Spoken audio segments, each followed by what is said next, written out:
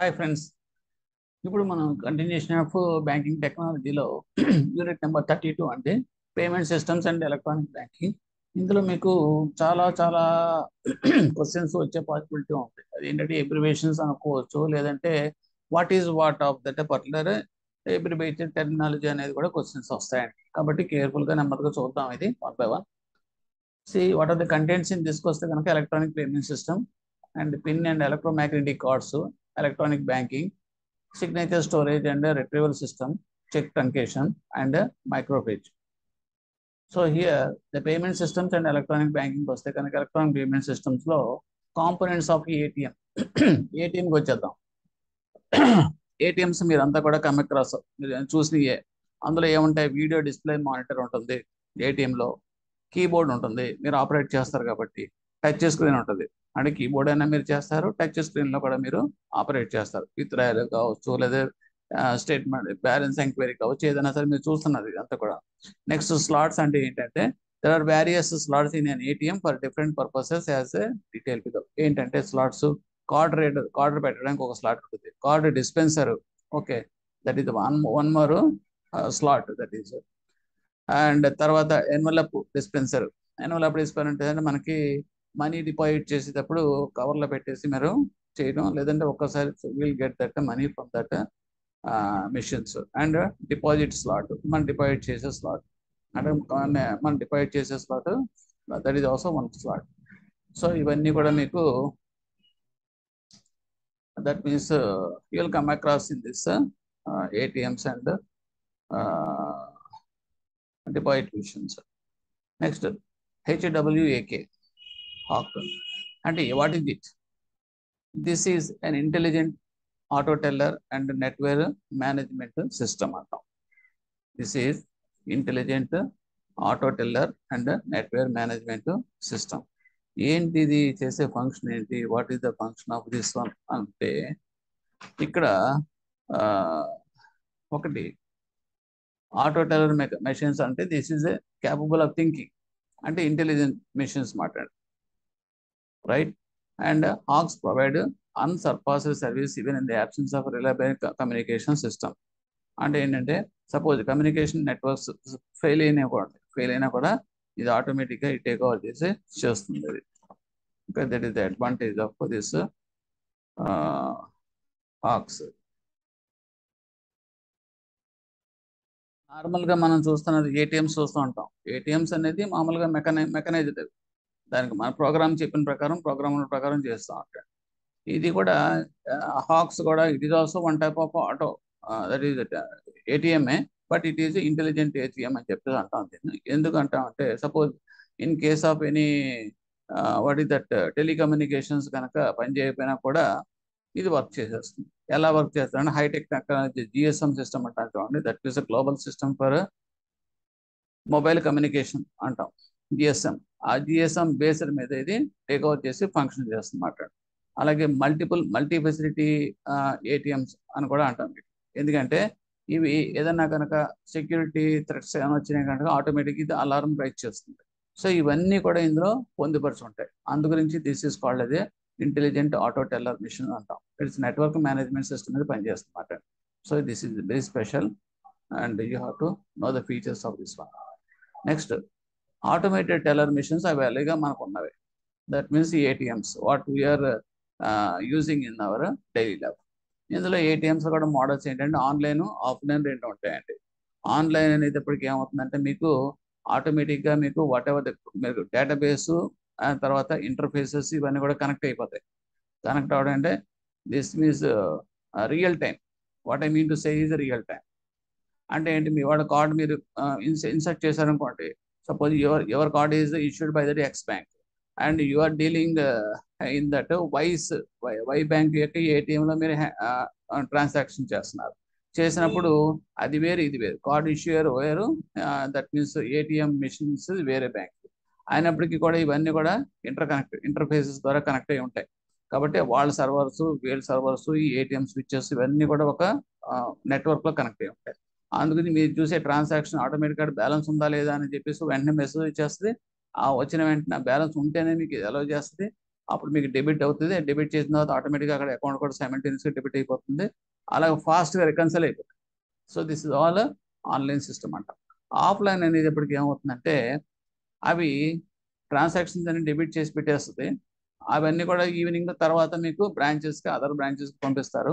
పంపించినప్పుడు ట్రాన్సాక్షన్స్ అక్కడ డెబిట్ చేసి రికన్సల్ చేసుకుంటారు. So this is offline transaction అంటాం. ఓకే, నార్మల్గా నవేడేస్ అంటే ఆల్ ఏటీఎంస్ ఆర్ ఆన్లైన్. ఓకేనండి. నెక్స్ట్ స్టాండ్ అలోన్ అనేటప్పటికి ఏంటంటే ఇది ఏటీఎం నెట్వర్క్లో ఉండదు, అంటే సోలోగా ఉంటుంది అన్నమాట, సెపరేట్గా ఉంటుంది. అంటే మనకి చూడండి, ఒకప్పుడు that means before core banking ఏ బ్రాంచ్కి ఆ బ్రాంచ్ ఎలా ఉండి ఒక బ్రాంచ్తో ఒక బ్రాంచ్ కనెక్ట్ అవ్వకుండా, అలాగే ఏటీఎంస్ కూడా ఏ ఏటీఎంకి ఆ ఏటీఎం ఉంటుంది. So it is not cut all connected to that ATM. అలాగే మన single system, single user systems అనుకున్నాం కదా ఇందాక జస్ట్ ఫస్ట్ వీడియోలో, ఆ రకంగా అన్నమాట. నెట్వర్క్డ్ ఏటీఎంస్ అంటే ఏంటంటే this is connected to the network and all branches they can make use of this particular ATM infrastructure anywhere and any time అనేది దీనికి advantage in this area. Next cash dispenser CD, అది మీకు తెలుస్తున్నది. ఏటీఎంలో మీకు dispenser system ఉంటుంది. Okay, that CD అంటాం. Cash dispenser system అనేది ఏటీఎంలో వితౌట్ డిపాజిటరీ, అంటే ఇది డిపాజిటరీ కింద తీసుకోవాలన్నమాట. ఓన్లీ డిస్పెన్సింగ్ సిస్టమ్ అంతా కూడా. క్యాష్ విత్డ్రాయల్, క్యాష్ విత్డ్రాయల్ మాత్రం. డిపాజిట్ అనేది అది వేరే మిషన్. అంటే ఏంటంటే మీకు స్లాట్స్ ఉంటాయి, ఆ స్లాట్స్ మీరు క్యాష్లో ఆ మిషన్స్లో మీరు డిపాజిట్ చేయొచ్చు. ఓకే, ఆ different branches will call in with different names. అందుకే I'm not particular of saying of the name of that system. Okay, networking of ఏటీఎంస్కి వచ్చేటప్పటికి మనం ఉపయోగించేది ఏంటంటే IDRBT setting up a national financial switch to facilitate connectivity of all other switches. అంటే ప్రతి బ్యాంక్కి కూడా ఒక ఏటీఎం నెట్వర్క్ అనేది ఉంటుంది. ఆ ఏటీఎం నెట్వర్క్ ఏటీఎం స్విచ్ అనేది ఉంటుంది. ఓకే, సో ఇవన్నీ కూడా మీకు ఒక నెట్వర్క్కి ఫైనల్గా ఒక కామన్ నెట్వర్క్కి కనెక్ట్ అయి ఉంటాయి. ఆ కామన్ నెట్వర్క్నే మనం కామన్ స్విచ్ని మనం ఏమంటామంటే నేషనల్ ఫైనాన్షియల్ స్విచ్ అంటాం. That means NFS. ఇది ఎవరు సెటప్ చేశారు అంటే మన బ్యాంకింగ్లో ఇవన్నీ చూసేవాళ్ళు ఎవరంటే కనుక ఐడిఆర్బిటి వాళ్ళు చూస్తారు. ఈ ఐడిఆర్బిటి వాళ్ళు సెటప్ చేసిన. మళ్ళీ మీకు కొన్ని క్వశ్చన్స్ అడగవచ్చు, what is meant by IDRBT, అది ఎక్కడ ఉంటుంది అనేది. It is institute for development and research in banking technology, abbreviation of this IDRBT. ఎక్కడ ఉంటుంది అంటే కనుక that was located in Hyderabad. ఓకేనండి. సి ఇది ఏం చేస్తుందంటే మెయింటెనెన్స్ ఆఫ్ ద సర్వర్స్ అన్ని కూడా చేస్తుంది. ఇది ఆర్బీఐ అనేది ఎక్కడ ముంబైలో ఉంటుంది. ఇది ఇప్పుడు మీకు నెఫ్ట్, ఆర్టీజీఎస్ ట్రాన్సాక్షన్స్ అన్ని కూడా ఒక బ్యాంక్ నుంచి ఒక బ్యాంక్ జరుగుతూ ఉంటాయి కదండి. సో ఇవన్నీ కూడా ఎలా జరుగుతున్నాయంటే ఈ నెట్వర్క్ ఇన్ఫ్రాస్ట్రక్చర్ అంతా కూడా maintain by that IDRBT. Accounting system అంతా కూడాను, అంటే అకౌంట్స్ సెటిల్ చేయడం, ఎన్ని చేసే పని అంతా కూడాను అది RBI Mumbai plus different other RBI's also integrated with this central RBI Mumbai. So ఈ రకంగా ఏమవుతుందంటే మీకు బోత్ రెండు కూడా కొరిలేట్ చేసుకుని మనకి ఈ ఎలక్ట్రానిక్ ఫండ్స్ ట్రాన్స్ఫర్ సిస్టమ్ అంతా కూడా మెయింటైన్ చేస్తుంటారు. సో ఆ రకంగా మీకు IDRBT is important, abbreviation important. అలాగే ఐడిఆర్బిటి సెటప్ చేసిన స్విచ్ పేరేంటో కూడా మీకు ఇంపార్టెంట్. ఓకే, అందు గురించి ఇవన్నీ కూడా ఇంపార్టెంట్. నెక్స్ట్ ఎన్పిసిఐ అంటే national payment corporation of India. NPS operations అది 2009లో స్టార్ట్ అయింది.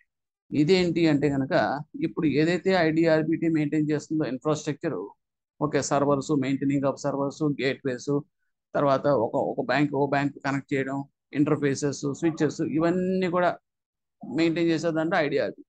కానీ అక్కడ ఏమైందంటే ఓవర్లోడ్ అయిపోయింది. ఎందుకంటే electronic funds transfer system RTGS, NEFT అనేది పాపులర్ అయిపోయి ఒకప్పుడు ఏదో సింగిల్ ఫిగర్ మీద ఉండే నెంబర్లన్నీ కూడా ట్యాక్స్లోకి వెళ్ళిపోయి. సో దాంతో సర్వర్స్ మీద లోడ్ ఎక్కువ అయిపోయేటప్పటికి ఈ క్రెడిట్ కార్డ్స్ కూడా వచ్చేటప్పటికి, ఈ డెబిట్ కార్డ్స్, క్రెడిట్ కార్డ్స్ వచ్చేటప్పటికి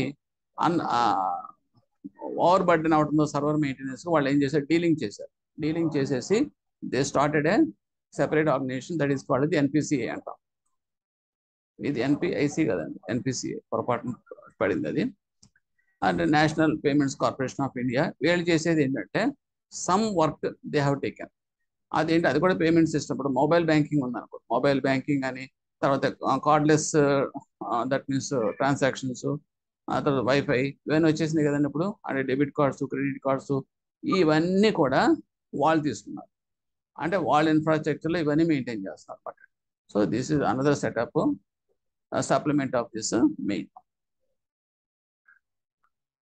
next IBA.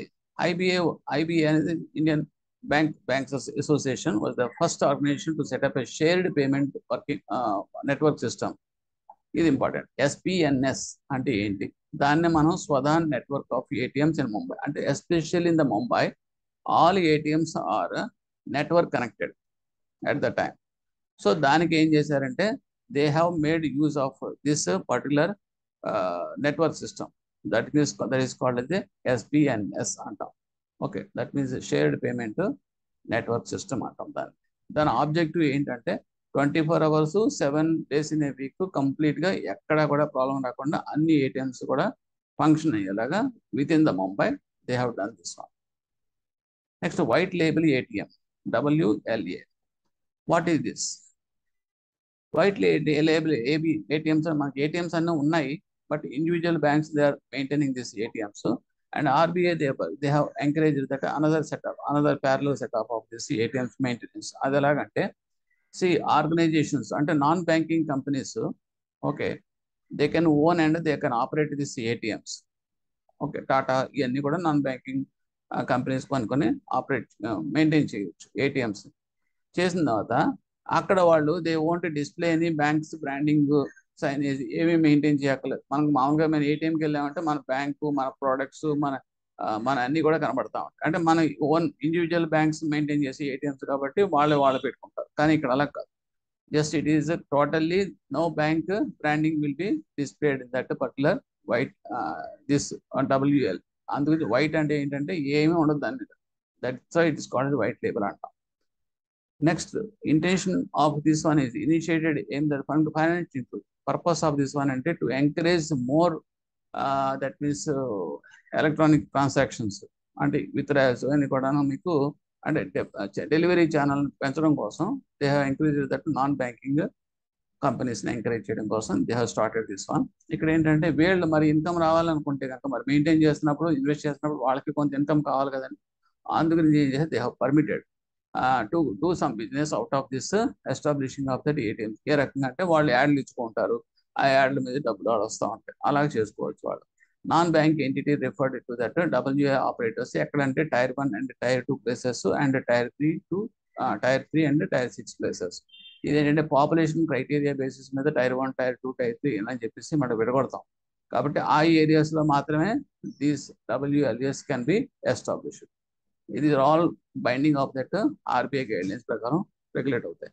And WLA operator will be the acquirer permitted to earn extra revenue to advertisement. ఇప్పుడు మీరు చెప్పే point. Next, national payment corporation of India, NPCI already చెప్పాను చూడండి. ఇందులో ఎవరు ప్రమోట్ చేశారు? Of course this is very difficult to remember all the things, partners, but ఊరే చూడండి. ఆర్బీఐ మెయిన్ పార్ట్నర్ ఇందులో, అండ్ 10 crore ప్రమోటర్ బ్యాంక్స్, అదే state bank of India, Punjab national bank, Canara bank, bank of India, bank of Baroda, union bank of India, ఇవన్నీ కూడా they are the promoters of this NPCI. అంటే వాళ్ళు capital అనేది వాళ్ళు contribute చేశారు to start this NPCI, అంతే. Next RuPay మీరు చూస్తున్నారు రూపే కార్డ్ అనేది. రూపే కార్డ్ అనేది ఏంటంటే it is the benefits of the RuPay cards. ఎందుకు వచ్చింది అంటే కనుక, ఎర్లియర్ మనకి ఆ ఇన్ఫ్రాస్ట్రక్చర్ అనేది, లార్జ్ స్కేల్ ఇన్ఫ్రాస్ట్రక్చర్ అనేది మనకి లేదు. మన ఏంటంటే ఎంతసేపు కూడా మన డెబిట్ కార్డ్స్ కావాలన్నా, క్రెడిట్ కార్డ్స్ కావాలన్నా కూడా ఇంటర్నేషనల్ ఏజెన్సీస్ ఉన్నాయి, infrastructure agency, visa, master card, వీళ్ళే రూల్ చేసేవారు మొత్తం అంతా కూడా వరల్డ్ వైడ్గా. సో ఇప్పుడు వాళ్ళకి ఏం చేస్తారంటే మన దాసోహం, అంటే వాళ్ళకి కార్డు కావాలంటే వాళ్ళు కొంత ఫీజు చెల్లించుకుని ఆ కార్డు మీద వచ్చే కమిషన్స్, యూజ్ చేసే దాని మీద వచ్చే కమిషన్లు వాళ్ళకి ఇచ్చుకుంటూ ఇలాగ ప్రతిదానికి కూడా it is all business oriented. And most of the earnings out of this our own country transactions base మీద వచ్చే కమిషన్స్, అన్ని కూడా వాళ్ళకి వెళ్ళిపోతూ ఉంటాయి. సో ఇప్పుడు ఏంటంటే దానివల్ల ఏమవుతుంది, కాస్ట్ ఫ్యాక్టర్ పెరుగుతుంది కదండి. అది మన కన్జ్యూమర్ మీద వేస్తాం, ప్రొప్రైటర్స్ మీద, వాళ్ళ మీద. అందు గురించి అది ఎక్కువ అవుతుంది అన్న ఉద్దేశం. To encourage digitalisation transaction banking and other things, RuPay అనేది స్టార్ట్ చేసాం. అంటే substitution of that visa and master cards. Okay. ఎప్పుడైతే మన ఓన్ ఇన్ఫ్రాస్ట్రక్చర్ మనం క్రియేట్ చేసుకున్నామో, ఎలా క్రియేట్ చేసాం, ఎన్పిసిఐ ద్వారా క్రియేట్ చేసాం. అంటే ఏదైతే visa and master cards international organisations ఎటువంటి ఇన్ఫ్రాస్ట్రక్చర్ పెట్టుకున్నారో అదే ఇన్ఫ్రాస్ట్రక్చర్ మనకి ఎన్పిసిఐ ద్వారా పెట్టించి మనమే కార్డ్స్ ఇష్యూ చేసుకోవడం, మనం అన్ని కూడా ప్రమోట్ చేసుకున్నాం. దానివల్ల ఏమవుతుందంటే మన కాస్ట్ అనేది తగ్గిపోతుంది. So it is beneficial to that మన కార్డ్ హోల్డర్స్ బెనిఫిట్ అండ్ మన గవర్నమెంట్ కూడా ఇన్కమ్ అనేది ఇక్కడ రిటైన్ అవుతుంది బయటకు వెళ్ళకుండా. So this is the prime motto of introducing of this RuPay.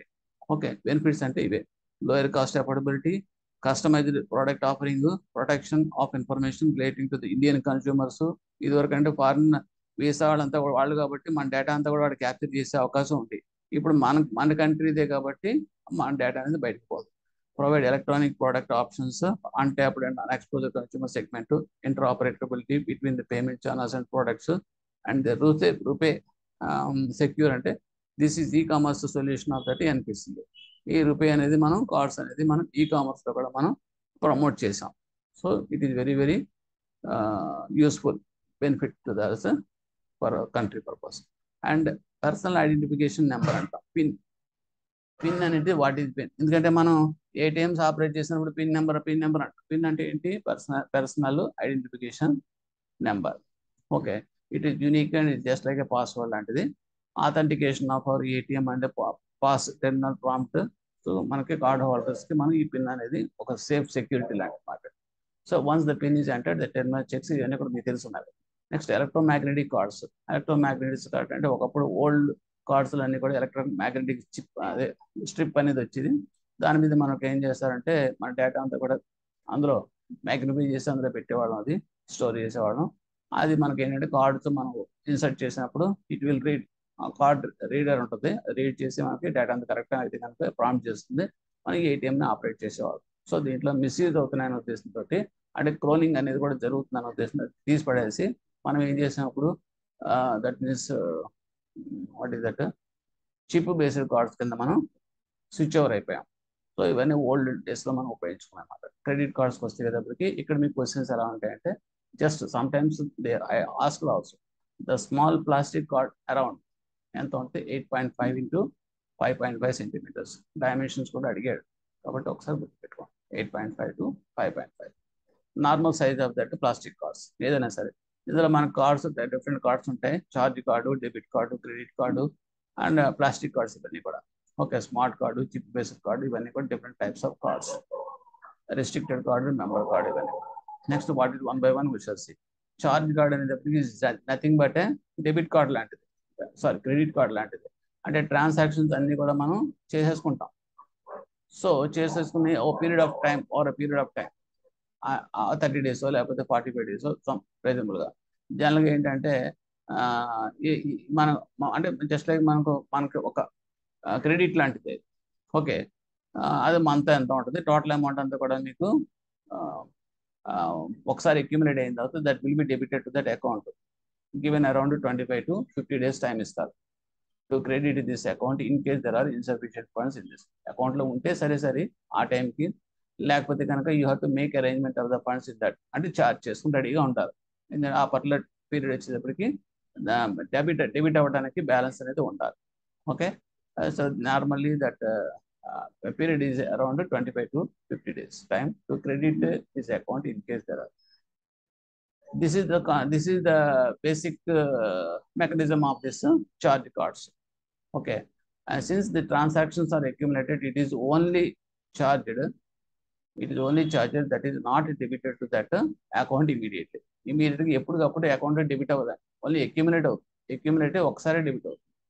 అప్పటిదాకా అది అక్యుములేట్ అవుతుంది కాబట్టి ఇట్ ఈస్ కాల్డ్ చార్జ్ అంట. క్రెడిట్ కార్డ్ అనేటప్పటికి డిఫరెంట్, మనం చేసిన ట్రాన్సాక్షన్ ప్రతిదీ కూడా ఆటోమేటిక్గా డెబిట్ అవుతూ ఉంటుంది మన బ్యాలెన్స్కి. So transaction debited the card holder account once in a month, ఒకసారి డెబిట్ అవుతూ ఉంటుంది. అంటే ఏంటంటే బిల్లింగ్ జరుగుతున్నప్పుడు మొత్తం టోటల్గా అమౌంట్ ఎంత అనేది మనకి ఫైనల్ చేస్తుంది. The difference between the credit and the charge card is that in the case of a charge card, the amount becomes payable immediately on the debit to that account. అంటే ఒకసారి మనం debit చేసేయాలి. Suppose నా bill అంతా కూడా టోటల్గా ఒక 1 month లేకపోతే 35 days వాడు ఇచ్చిన టైంకి ఒక 50,000 టోటల్ అమౌంట్ అయింది అనుకోండి, ఈ 50,000 అనేది వన్ టైంలో మనం పే చేసేయాలి. అదే కనుక క్రెడిట్ కార్డ్ అనుకోండి, అవసరం లేదు. మినిమం అమౌంట్ అనేది మనం 10% ఆఫ్ దట్ 50,000 ఎంతో చెప్తాడు వాడు, ఆ మినిమం బ్యాలెన్స్ మనం పే చేసేసి మిగతాది మనం పోస్ట్ పోన్ చేయొచ్చు. అలాగా ప్రతి నెల కూడా మనం మినిమం బ్యాలెన్స్ పే చేసుకుంటూ ఉండొచ్చు. దానివల్ల ఏంటంటే మీకు ఆ మిగతా బ్యాలెన్స్ అమౌంట్కి మనకు ఇంట్రెస్ట్ అనేది నామినల్గా పే చేయాల్సి వస్తుంది. That is the flexibility in the case of credit card. That is the only difference between that charge card and credit card. Next debit cards అంటే ఏంటో తెలుసు మీకు. అంటే what ever that balance lying in our accounts, instead of personally going to the branch for withdrawal, you can make use of this debit cards in that delivery channels, ATMs ద్వారా మనం చేసుకోవచ్చు.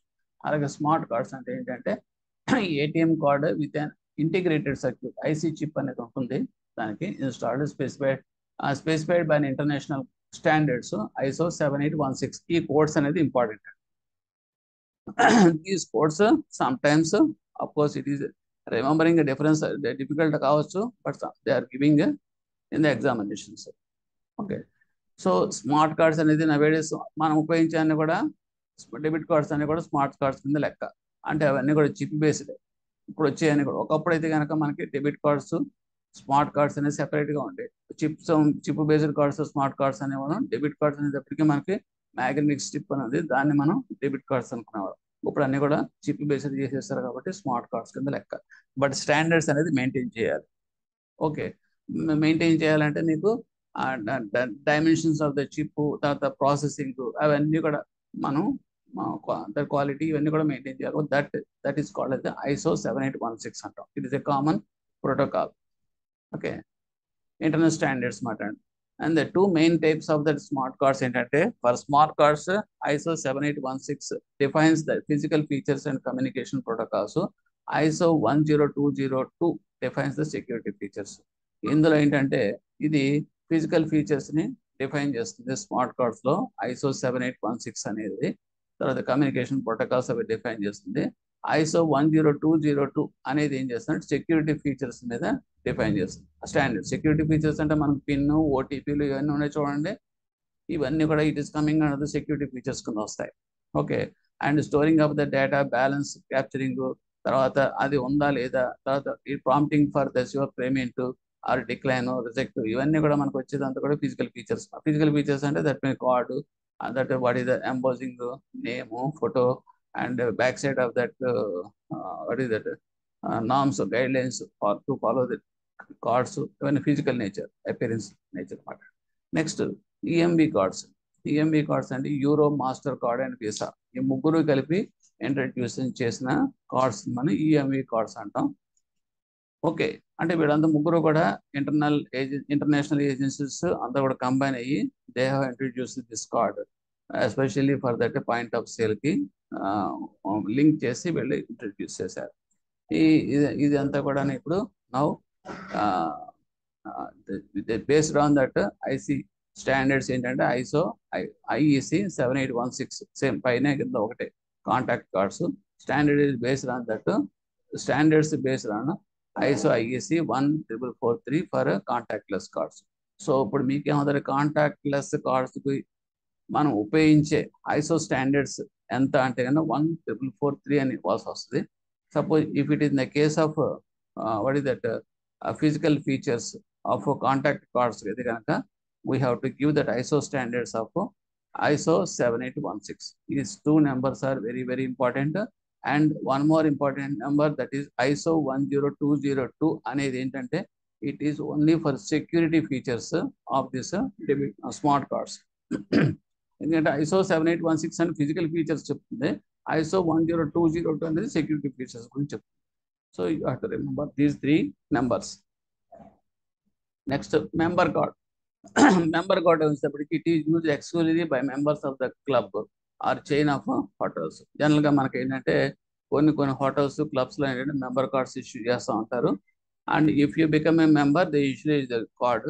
So basing on that, instead of doing the transaction with the cash, you can make use this card basis. దానికి అంటే కొంచెం incentives, what is that bonus points అని, తర్వాత కొన్ని gifts అని ఇటువంటివన్నీ కూడా అటాచ్ చేస్తారు to encourage promote that that means your transactions with that particular organisation. అది ఎగ్జాంపుల్ ఏంటంటే Taj card, it is a famous card and these cards are used in the hotels and there hotels, వాళ్ళ యొక్క group of hotels అన్నింటిలో కూడా మనం ఉపయోగిస్తాం అది. ఓకేనండి. Next advantages of that credit card సిస్టమ్కి వస్తే, క్రెడిట్ కార్డ్ సిస్టమ్కి వస్తే కనుక అడ్వాంటేజెస్ అంటే కార్డ్ హోల్డర్ మల్టిపుల్ పిన్స్ ఉంటాయి. Apart from multiple pin facility other security features ఉంటాయి. Because whoever using this credit cards they will know very well of this credit card system అని తెలుస్తుంది అన్నమాట. Okay, తర్వాత dynamic signature verification and which is a signature is return the dynamic signature tablet and finger print verification, voice recognition systems, that means hand geometry.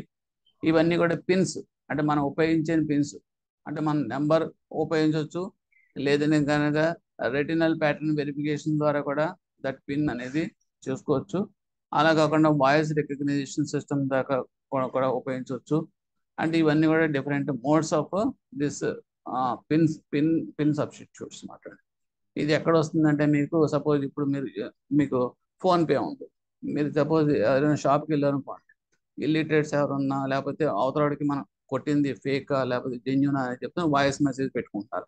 మనం suppose 1000 rupees మనం pay చేసినట్టు మనం చూపించాం అనుకోండి, మొబైల్లో ట్రాన్స్మిట్ చేసాం అనుకోండి, ఎంట్రీ ఆటోమేటిక్గా వాయిస్ 1000 రూపీస్ వాజ్ క్రెడిటెడ్ అని చెప్పేసి మీకు వాయిస్ వస్తుంది. సో ఈ టైప్ ఆఫ్ సిస్టమ్స్ ఏంటంటే confirmation of our transactions will make use of this pins.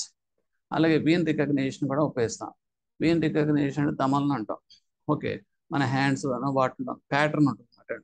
అంటే వాడి యొక్క అందులో వాటి దట్ వెసల్స్ ఉంటాయి కదండి, ఆ వెసల్స్ పొజిషన్ ఎలా ఉంది, ఓకే, నెంబర్ అంటే ఎక్కడ లొకేట్ అయ్యి ఉన్నాయి నర్వ్స్ అన్ని కూడా, పొజిషన్ ఎంత ఉంది, వాడి నర్వ్స్ సిస్టమ్ మధ్యలో గ్యాప్ ఎంత ఉంది, సైజ్ ఎంత ఉంది, ఇవన్నీ కూడా మీకు స్కానింగ్లో వాడి ఫిక్స్ చేసేసుకుంటుంది. ఫిక్స్ చేసుకున్న తర్వాత అంటే మన హ్యాండ్ కనుక మీరు అక్కడ ఇంప్రెస్ చేశారనుకోండి, ఆటోమేటిక్గా అది రీడ్ చేసేసి పిక్చర్ స్టోర్ చేసుకుంటే కనుక again if you put that palm on that particular mission, automatically it will recognize you. So this is called as a van recognition antam. Next, అలాగే విజువల్ రికగ్నైజేషన్, పర్సన్ని just scan చేసి ఆటోమేటిక్గా video కెమెరాలో scan చేస్తుంది, అది మీరు చూసిన నించున్న వెంటనే ఆటో మిమ్మల్ని డిటెక్ట్ చేస్తుంది. This is called visual recognition. These are all coming under that multiple పిన్స్లో వస్తాయి. నెక్స్ట్ ఎలక్ట్రానిక్ పర్స్ అంటే, ఎలక్ట్రానిక్ పర్స్ అంటే ఏంటంటే ఇప్పుడు బ్యాంక్ ఉందనుకోండి, బ్యాంకులో మనకి బ్యాలెన్స్ ఉంటుంది, 1,00,000 రూపాయలు బ్యాలెన్స్ ఉంటుంది. మనం మామూలుగా ఏం చేస్తాం, మనం డెబిట్ కార్డ్ అనేది ఉపయోగిస్తాం. డెబిట్ కార్డు ఆ పర్టికులర్ అకౌంట్కి కనెక్ట్ అయి ఉంటుంది. సో ఇది కనుక పాస్వర్డ్ అనేది లీక్ అయ్యో లేకపోతే కనుక ఇది పోయడం జరిగింది, మిస్యూజ్ అయింది అనుకోండి, మిస్అప్రోప్రియేట్ చేయబడింది అనుకోండి బయట ఎవరు చేద్దాం, అప్పుడు ఏమవుతుంది, there is a threat of 1,00,000 balance మొత్తం అంతా కూడా వాష్అవుట్ అయిపోవడానికి అవకాశం. ఎందుకంటే ఈ కార్డు లిమిట్ అంతా కూడా నా అకౌంట్లో ఉన్న బ్యాలెన్స్ అంతా కూడా కనెక్ట్ అయ్యింది కాబట్టి.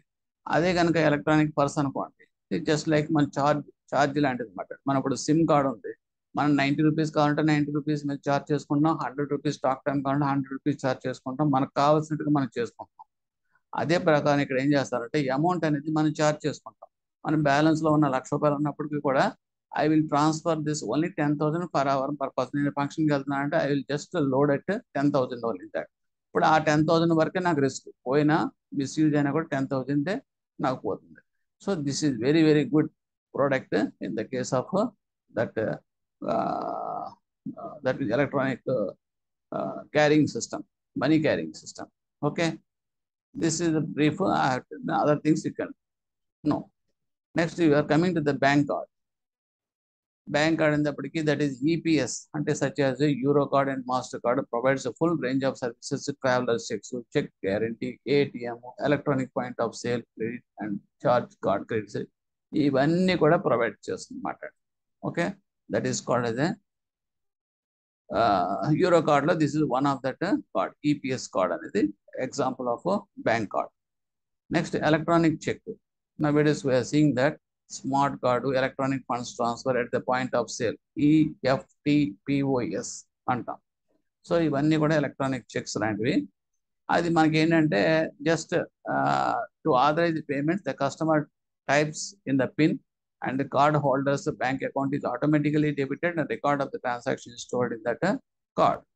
So this is the mechanism of that electronic check. Electronic cash. Funds can be loaded into a card for use of as a cash రూపంలో కూడా మనం ఉపయోగించవచ్చు. So just like it is electronic person అని చూడండి, అదే ప్రకారం ఇది కూడా.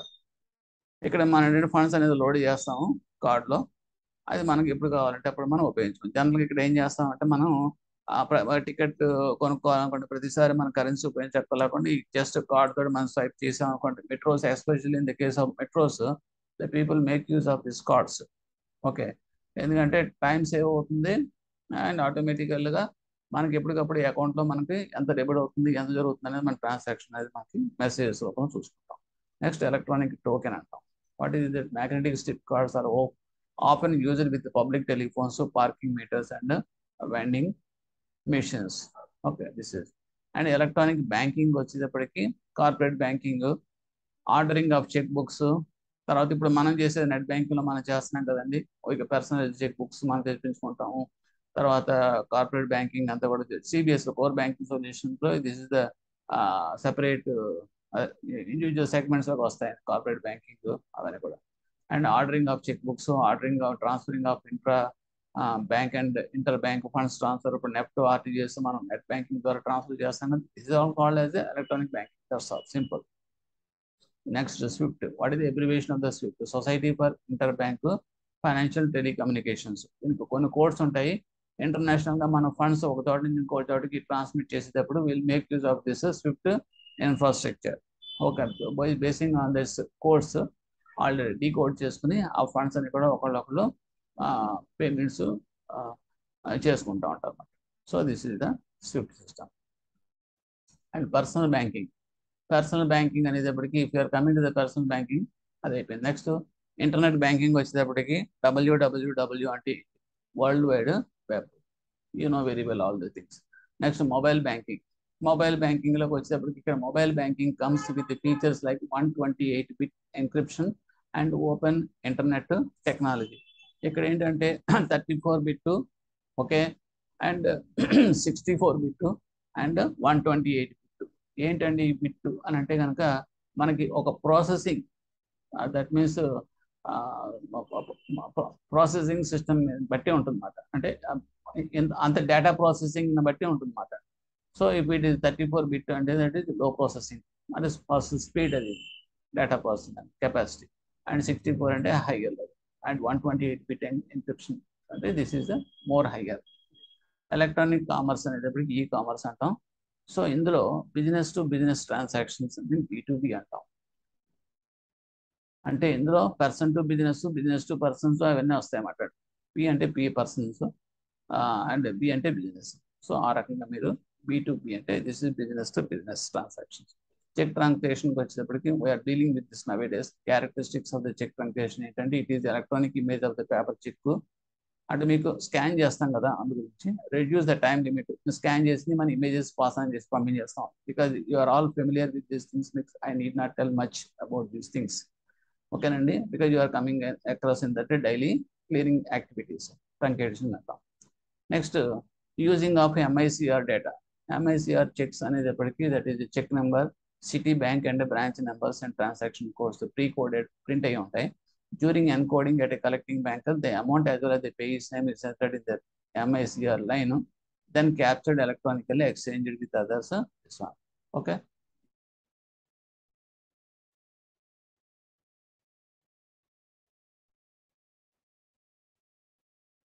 And using image processing. Check image processing involves the scanning of the check and note and coin counting machines.